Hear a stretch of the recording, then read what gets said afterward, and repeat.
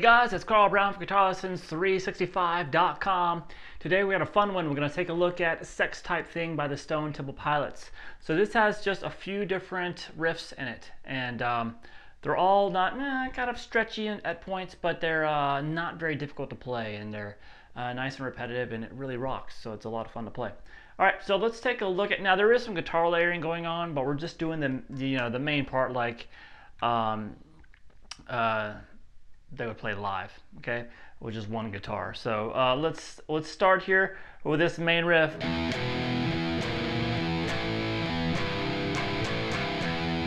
All right, so that really involves you keeping your pinky here at the 7th fret on the A string.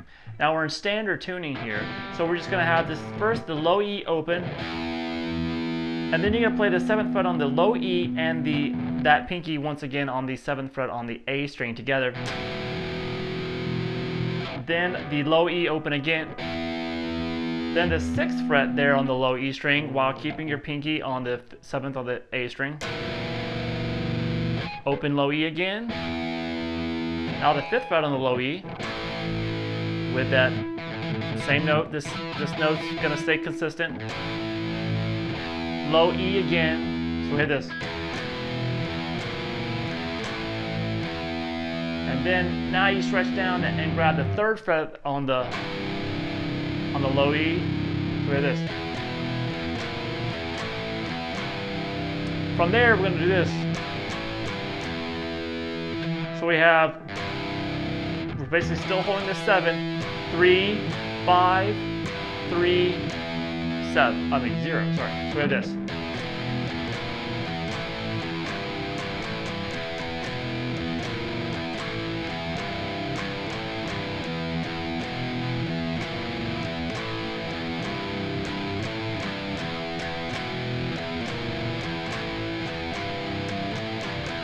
All right, now from there we go to the verse, so it sounds like this.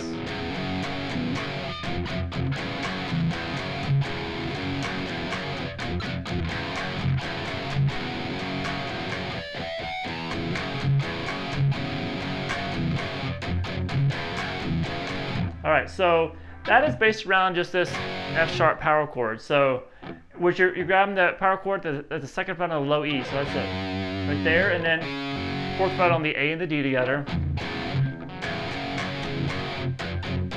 And what he's doing is he's lifting up the 1st finger to the open string and just go.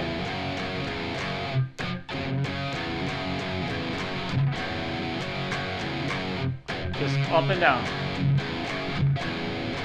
So you're always hitting all those strings, 3 strings, but you're open E and sometimes the 2nd fret. Then he'll kill it and just basically do the dead string thing there. Kind of a little chunk effect. So this.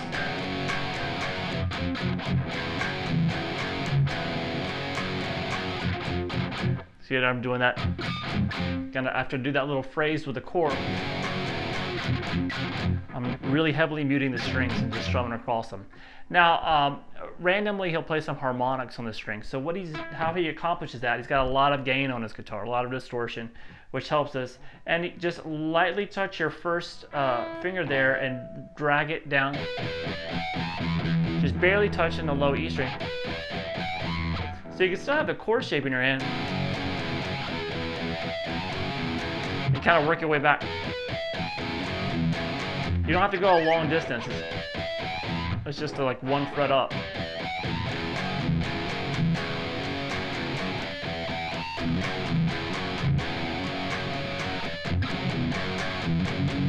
All right, from there we go to the chorus, which sounds like this.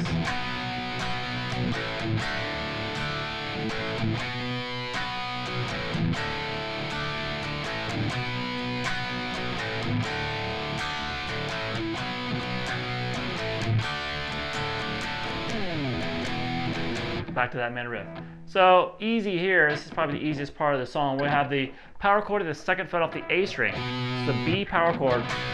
So that's 2nd fret on the A, 4th fret on the D and the G. Then the open A power chord, which is the open A string with the 2nd fret on the D and the G held together. Try this. Now you're gonna go to a D power chord, which is gonna, basically you're not gonna hit the high E string. You can play the 3rd fret on the B string, 2nd fret on the G string, and you're gonna have the open D, and he adds the open A string with it too. So there's 4 middle strings there. Then we're back to the open A, the power chord there. And we come back to the 1st chord and start over. So we have this.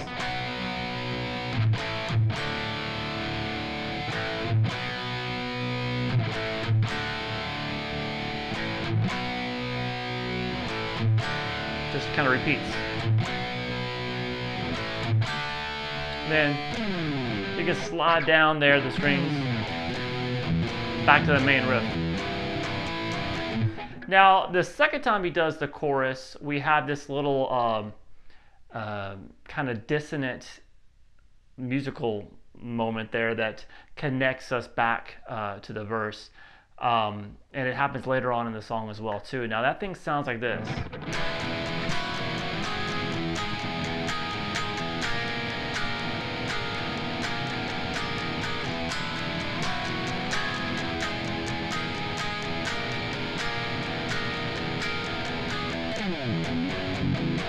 At the end of that takes us back into the song, that takes us back to the main riff. So it does happen a couple times in a song. So what we're doing here is we're going to be playing a dominant 7 chord shape. In this case, an E dominant 7 chord shape to begin with. So that's the 7th fret on the A string, 6th fret on the D, 7th on the G, and 5th on the B. Let the 2 outside strings, the 2 E's, ring open. Did that a few times. Now just take that same chord shape and move it up 2 frets. Still have the open E strings though. Then move it up 2 more frets. Now we're going to move it up to the 11th fret, but we're going to change it a little bit. We're going to do a bar at the 11th fret. So, and you're going to have the 13th fret on, so it's the 11th fret on the A string there, 13th on the D, 13th on the G, and the 11th there on the B. Just hit those 4 middle strings. And then we're going to go back to the dominant shape, which is now going to be starting with your first finger here at the 11th fret there. And you're going to play this. So we're just going the chord and the low E string twice. So all together we have this.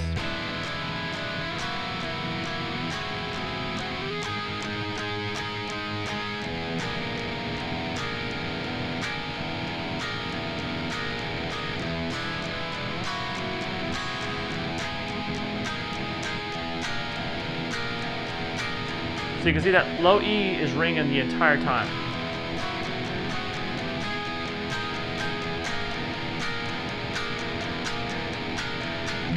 Alright, so like I said before, it goes back to the verse there, back to the chorus and stuff. When it goes back to that dissonant part there, at the end of the song, it takes us back to the main riff again to end the song, and it has a slightly different ending.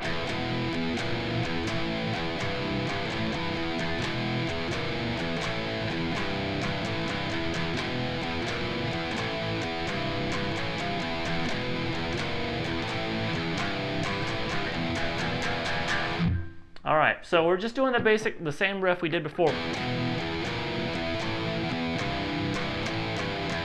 But at the very end, right when the song ends, you're gonna come back here and grab this.